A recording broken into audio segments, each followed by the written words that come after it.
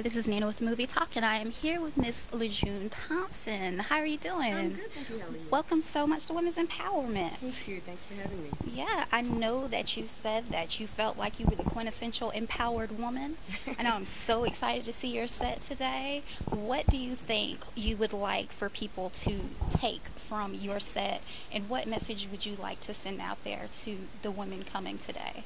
That no matter what you've gone through, you can come out victorious, you can come out stronger, bolder, better, free, and just do what you need to do to hit the world, impact the world, to let people know that, look, I was here.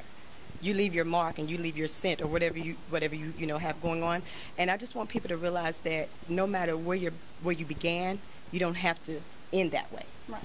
Because my beginning was nothing like where I am now, and I'm just grateful to God for every opportunity to share that with a woman that may not feel like she has what she needs to make it in this society or in just the world in general. So I want people to know that you can overcome, you can beat any obstacle as long as you have Christ on the inside.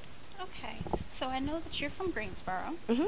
You are 9 of 10 children? Yes, ma'am. Okay, so growing up in a large family around, all these people, you said in your bio that your family just always understood that you were going to sing. Yeah. What do you mean by that? Elaborate on that.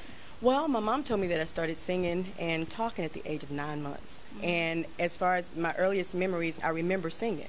Mm-hmm. And that's just, my brother would always say, Mama, please shut that girl up. So they always understood that at some point, this is what she's going to do, because that's all she does. Mm-hmm. So they knew that's what I was going to do. Okay. Yeah. Well, tell us about your upcoming projects. My upcoming project, I'm currently working on my nonprofit, which is Butterfly Girls. I'm so excited because I started this about 3 years ago, and it's finally coming to fruition.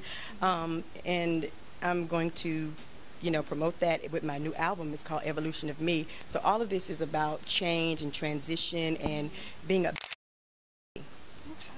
All right. Well, thank you, Jen. Thank you.